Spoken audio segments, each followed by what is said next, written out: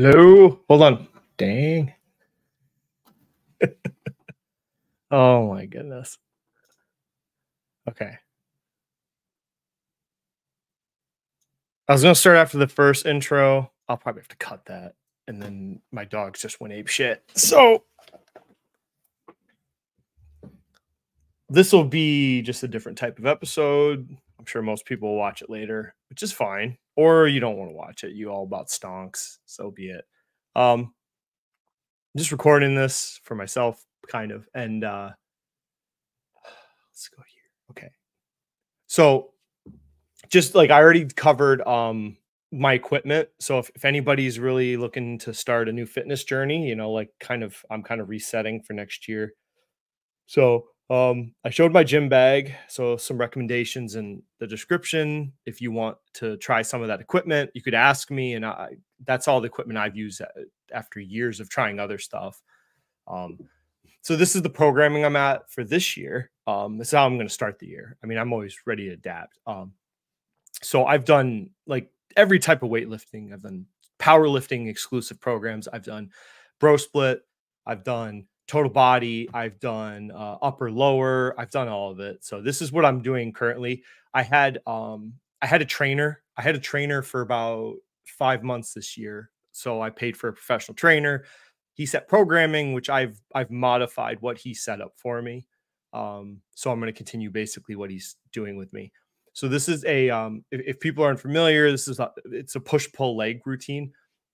And you can either do, I've seen other variations where it's like you can do this twice a week. If you've got the time to go 6 days a week to the gym, good for you. I just don't. I can commit to 3 days a week. I can't commit to any more with my schedule. So this is what he built for me, and I've modified it. So I think this is a great routine option for people if you want to try something different. I find total body routines are very difficult to make progress with progressive overload because you're hitting every body part constantly. You get exhausted doing total body workouts is what I found. So I don't particularly enjoy them. I still will do them. They're not off the table. So this is it's a 2-day split so that you just rotate back and forth. The idea is if you did more weeks, like 3 or 4 weeks, then the problem would be you're only doing each exercise once a month, and it's gonna be difficult to progressively overload. So this is just 2 weeks, literally going back and forth. If something, I mean, I can always modify it, but if I need to.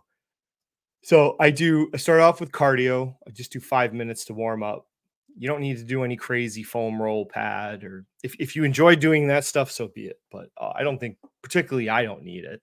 I've never needed extensive warm up. 5-minute cardio, do a little stretch, and off I go. This doesn't include warming up before I do the exercise. I do a little bit of warm up on the first exercise of each day, and then that's it. Then I'm off and going. I've never needed a lot of warm ups. You might. So push day is what you think. If you're unfamiliar, think of all the pushing muscles, right, in your body, like your chest, your triceps. So you're focusing on that type of movement.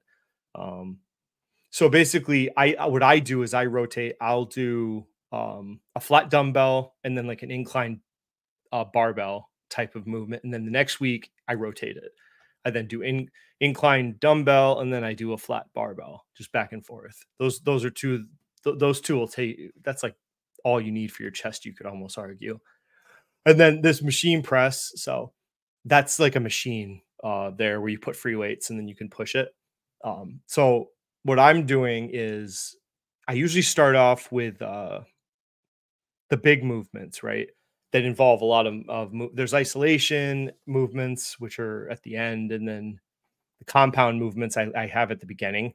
You should never start with isolation movements, I don't think, because you're pre-exhausting your muscles before you do the big compound lifts, which are what really the big focus of a weightlifting program, I think, should be your compound movements. And then the isolation movements are just to fill in the gaps. But I do now, for me, I do lower rep compound movements. I've just found through years of trial and error, I don't respond well to like 10 to 12 rep. for compound movements like the big heavy ones, dumbbell, squat, bench, all those types. I respond better when I go lower, 6 to 8 or 8 to 10. 8 to 10 is the max, but 6 to 8 is if it's very difficult, then I really want to push like increasing the weight. Then I drop the reps so I can work on increasing the weight that I'm pushing. So my priority right now is shoulders. That's why I have military press at 6 to 8 because I really want to push the limit on this one. These ones I'm honestly like I'm not trying to really lift more. I'm trying more to lose weight. So and then I don't really focus on arms. Might be the only guy that doesn't really I don't really give a shit about arm develop. I just do I throw it in at the end. So I'm more concerned about back, chest, shoulders. Um, then end with a ab. You can end with more extensive ab work if you want, or something different. It's up to you. So pull routine, a lot of different pulling movements. The goal is, like stretching, long stretch the muscle, pull. Very deliberate and you can I'm going to show a lot of channels in a minute where you can get some more reference material about this stuff, but you got to be careful about ego lifting. That's that's all I would say. Other channels will talk about it more, but the whole point of fitness, and this is I'm 40, so it's going to matter to you more and more as you get older, and you need to make sure preventing injury is the most important thing about lifting. Especially when you get to my age, you really got to pay attention to the movement, understand what you're doing, don't push the limits, and stay within what you know how to do. So yeah, pull day, back muscles, and biceps, basically, if someone doesn't know what a pull day is. And then legs, leg day, I don't barbell squat anymore. I don't think you need to, honestly. If you're just an everyday person working in an office, I really don't think it's that necessary. It does put your lower back at risk. I had a friend blow a disc out in his lower back squatting. Pretty traumatic injury, actually. So it doesn't fit into what I want to do. I mean, if you want to do barbell squats, go for it. If that's part of your goal, it's not part of my leg development goals, so it's not in there. I do the hex deadlift bar. I don't do the normal bar much anymore. But I focus more on quad. I don't really focus on the hamstring leg development anymore. Lots of lunging, split Bulgarian squats. And this, you don't need a lot. You don't have to do like some of the movements that you see a lot of people do, like front and back squat. So there it is. That's what I'm doing now. So I'm going to show, if anyone cares, I'll show some people I think you should pay attention to. Let me pull it up. Okay.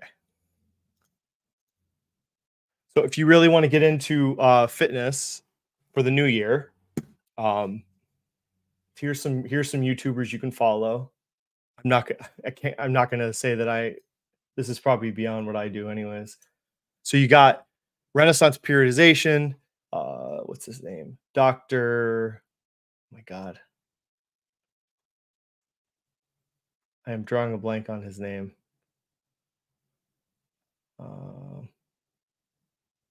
Give me a second. Dr. Mike, there you go. So great channel. He's actually a doctor of fitness, basically. So like Lane Norton.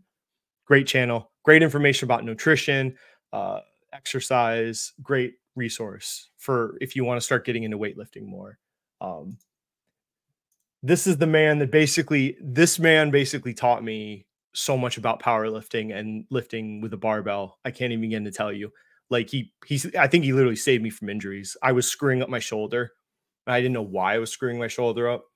And then I kind of watched some of his videos. He explained like how your shoulder actually is supposed to move. You're not supposed to be out here. You should be more in this plane of movement. One of the best fitness channels online. Like he is excellent at his tutorials about lots of different movements. His deadlift tutorial is the best on the internet to me. He's also got other ones, but he's into like he's focused on functional strength as he gets older, which is what I am too. So that's why I really like his channel. Alan Thrall. Mike Matthews. Mike Matthews, I did his programming for a very long time. So if you're totally new to fitness, weightlifting, and you want to get into weightlifting, um, I cannot. Let's see, is it this book? No, wrong. This book. If you're brand new to weightlifting, you've never weightlifted before, this is what you need. This book's like $12, and this is everything you need for probably the first 2 years. Honestly, for 2 years, you can do this program, and you don't need anything else. It covers weightlifting programming. He also has links to the spreadsheets you can use. And then along with that, the macronutrient calculations. And this gives you everything you need on how to start developing strength. He also has a YouTube channel. You can see he has a podcast. He has a supplement line, which I use, Legion. It's up to you. But this guy's great. The only thing you'd need at this point is like a macro tracker to go with this, but he takes care of everything else. His program is basically gets you into progressive overloaded weightlifting. So he has programming for 3, 4, 5 days a week. His programming is, some of it's like push pull and some of it's like upper lower. He does that kind of training regimen. He does very low rep sets. So his programming is focused on getting you strong. As strong as he can, which is great. And I highly recommend it. He also has a follow-on called Beyond. He has a female line of books too. So if you're female, he's got programming for them. So here's the follow-up book, Beyond Bigger, Leaner, Stronger. This adds what's the word? This book adds, it's more advanced lifting techniques. That's why I say like you do the first book for at least 2 years and then you could go to this. I did these two for like 5 years straight. These have like cycles. So this book develops like you'll do like an 8-week pro cycle of like lifting, and then you'll have like a strength week, and then you'll like deload, and then you'll go into the next cycle. And then the reps and the sets vary through each cycle of training. You can read the book and figure it out. But if you want to get into lifting weights and you like don't know where to start, like you can't go wrong. This is all you need for like the first like 4 years. This and then macro tracker. So I can't begin to tell you how great, like he really helped me out because I was kind of lost on how to program after the Army. If you want to do total body, working at like programming, like if that's your thing, so because he doesn't do total body, so this is another one you could get. I'll probably link these in the bio. Brad Schoenfeld, so very well-regarded fitness professional. I think he's a doctor. So it's an older book. He also works with Lane Norton. He's worked with a lot of different fitness influencers. So this is a total body routine where you're doing basically, you're doing your whole body every time for 2, 3, 4 times a week. You can read the program in it.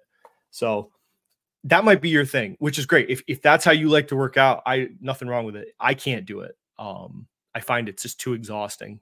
I do it occasionally.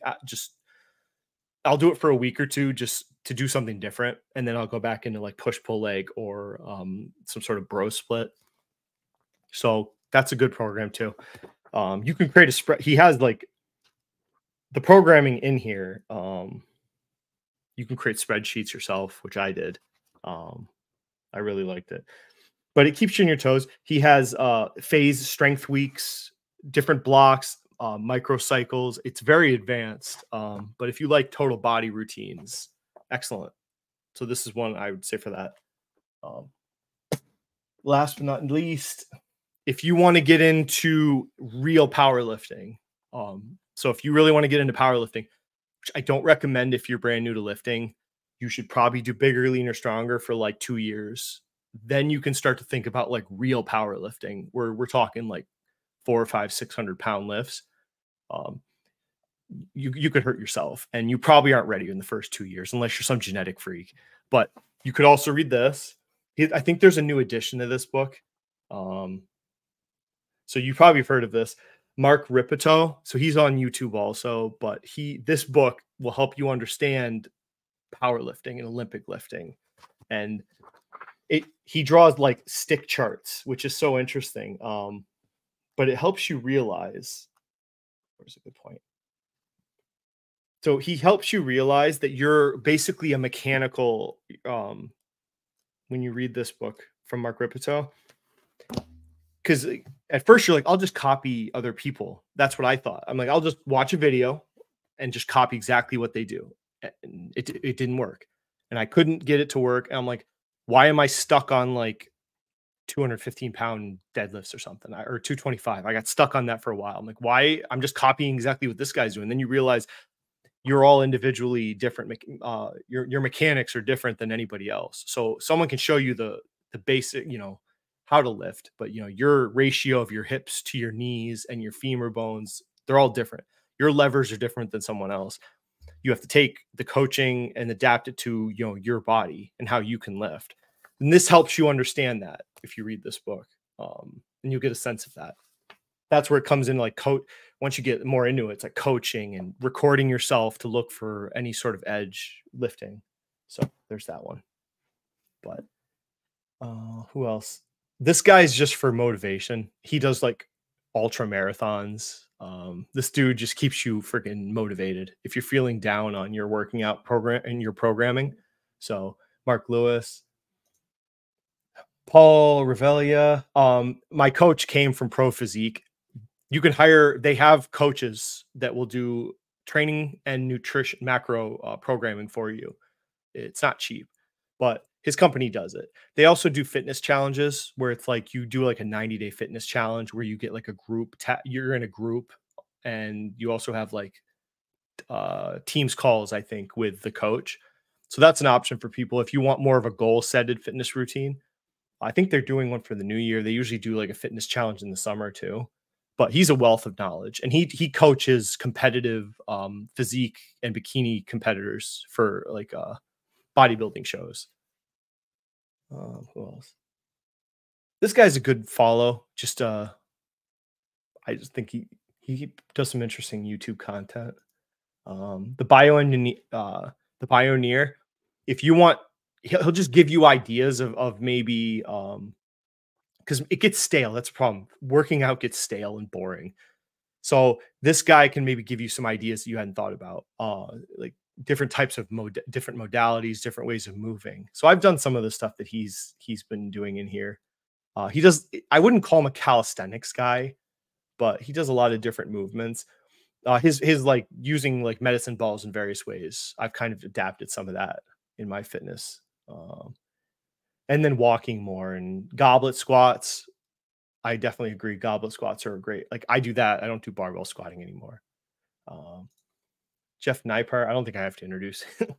He does really good scientifically backed research and YouTube posts. Great source of information. So there's that. Yeah. Let's see who's here. I use. Oh yeah, good. I use RP's app for tracking workouts and Macro Factor for nutrition. Pretty good combo if you can afford it. Yeah. Yeah. Yeah. RP Renaissance Periodizations app. I think it's $30 a month.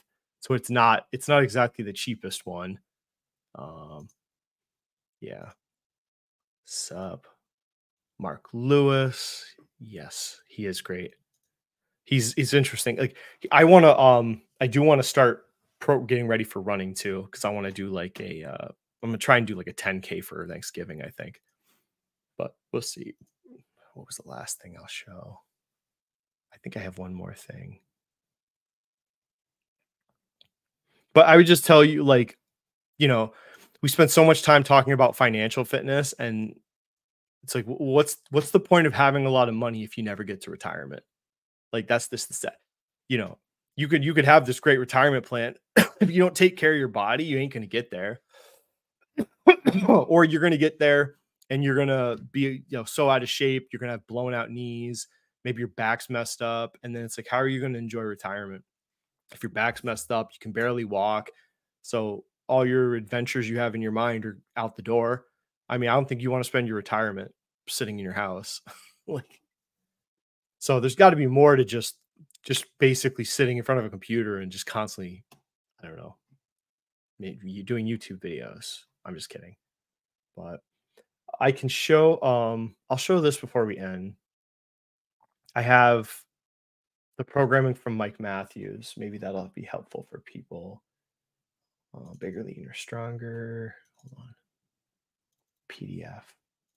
Okay, I'll show this. Let me pull it up.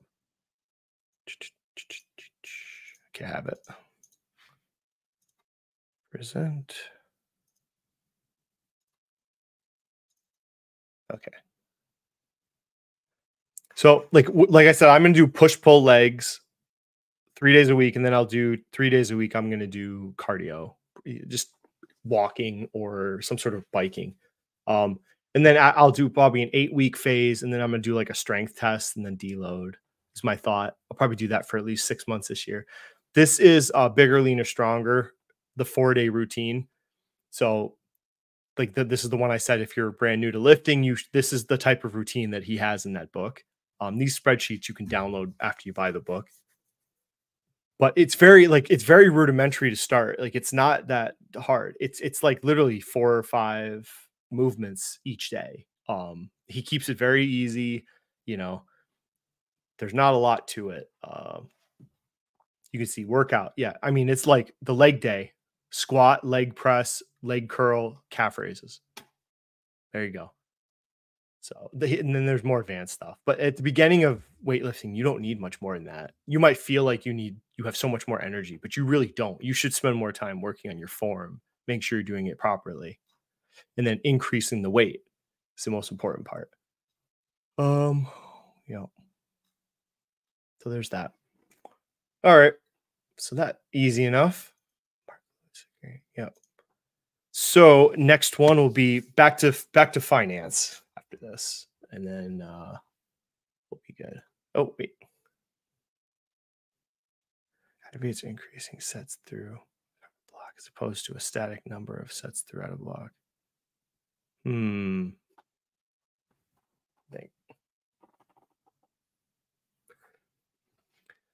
Increasing sets throughout a block as opposed. I don't really have a big feeling for that. I'm not in his app, so I don't exactly know what I don't know exactly what he is telling people to do. My goal has always been just increasing, basically just increasing the weight. I don't really increase the sets and the reps of lifting. So, like if I'm benching, as soon as I can, if my goal is like 8 reps, as soon as I hit 8 reps, I then increase weight. So I don't have to do 3 sets of the new amount. I don't know. I'd have to look at his app before I would say anything. I'm sure he knows way more than I do about that stuff. So we'll see. Hopefully keep going in fitness, and oh, there's more. Like he might say, okay, for week 1, he might say do 2 sets of bench, but week 4 will be 6 or something. Other programs just have. Okay, I know. Okay, I kind of thought that's what you were saying. I think that's too for me. I guess just for me, I've never done something like that. So basically, I stick to the same amount of sets for like I said, I do like an 8 week block, and then I'll either do a strength week and then deload, or I'll just assess what I want to do. I do fitness like in 8 week increments. Like my lifting anyways. Cardio is just, you can walk or bike, but I've never done that actually. Huh. Because my thought would be like Mike Matthews, if you read Bigger, Leaner, Stronger, he would tell you just put more weight on the bar instead of saying, oh, if you hit like 225, you don't add another set, and you don't increase the reps. You just add more weight, and then you go back to doing, say 3 to 4 sets, 8 to 10 reps each one. So you just keep progressively overloading the bar. I'm gonna have to see if I can find a YouTube video where he talks about this on his channel. I wonder why he does that. But the other factor too, I should say, is time. Time in my program is specifically, like I showed at the beginning of the video, my push pull leg. I've like scrutinized every minute, and I have a stopwatch when I'm at the gym because I literally have like an hour and a half. Like that's it. and that's pushing it because like usually I'm before work, so I have I have to get home to go to work, or I'm after work and I have to get home, because I got kids and my wife works. So like time is of the essence for working people like us. So I don't think you could like you'd be stretching out your time with increasing the sets like that. So yeah, I don't think that would work for someone that's like a working professional. That'd be tough. I think the focus should be more on just increasing the weight on certain exercises, the compound movements, the isolation movements. I don't think it's that important to increase the weight, honestly. I think it's just a matter of volume. Maybe that's my opinion. But like like isolation movements is just like a volume game. I've lifted heavy. Like I can do like I've done like 60-pound dumbbell curls. I don't feel like I'm getting much out of it. And then I'll do like a superset. I'm going like 5 sets, 20 reps. I feel like I get much better out of the smaller muscle groups. But yeah, I agree with time fact. I mean, if like in a perfect world, like if I didn't work, I would try that. That sounds cool. It sounds like an interesting idea. What you're saying he's proposing. Yeah, time's not of the essence. That might be optimized, but time is a big deal. And you really, I've done that would be the last thing I would say. I did maps, the maps people, mind pump. I have anabolic and I have aesthetic. My problem with aesthetic was it was so fucking long. Like it took me 2 hours to do that program. Um, and it was like ridiculous. So like, let me see, I'll show you who I'm talking about. Hold on.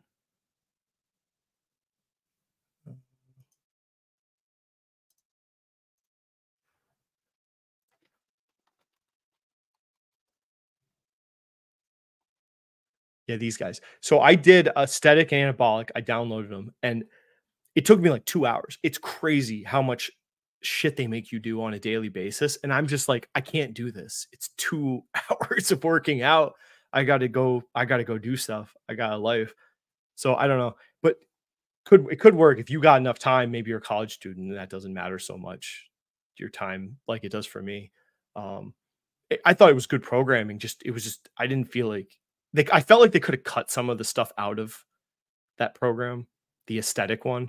I don't think it needed so many exercises. It was overwhelming. And I don't think you need that much just to maintain your fitness and lose a little weight and like it seemed like excessive. But anyways, 30 minutes. All right. Yeah. So that'll be that. And maybe I'll post some workout videos of some stuff that I do. That'll be it. We will see. So otherwise, take advantage of the new year and try and do better. Like I lost 30 pounds this year. So my goal is to lose 30 more pounds next year, which gets me basically to my goal weight. So 2 years it's gonna take, I think. But it's all right. So thank you for watching and we will see you later. All right. Bye.